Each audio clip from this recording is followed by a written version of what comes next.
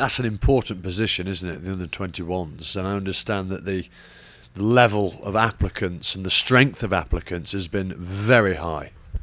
Shocked, if I'm being totally honest, Mark, shocked. I think the applicant level that has gone in for the job is tremendously high.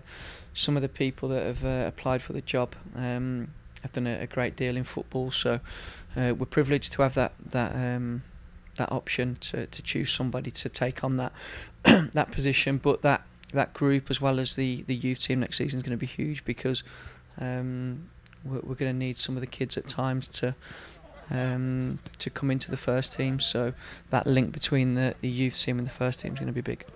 Let's have a quick look at the under-21 deals that have been offered to Tyler Blake, Adam Bishop, Louis Danquah and Joe Fitzpatrick.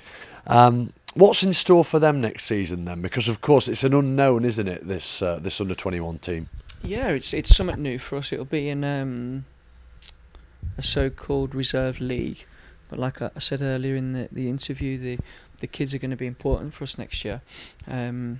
We've managed to keep Joe Fitzpatrick in that group, which is I'm chuffed with, because Joe had, a little bit like Corbs, he had a season where,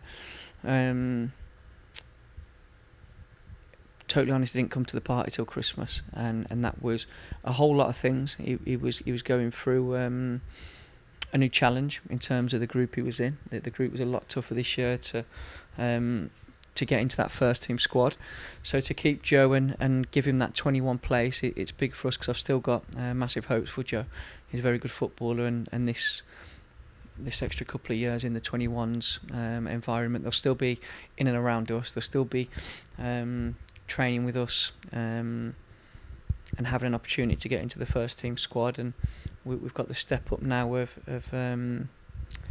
Danks, Tiles. Bishop's been brilliant this season. He's come on leaps and bounds.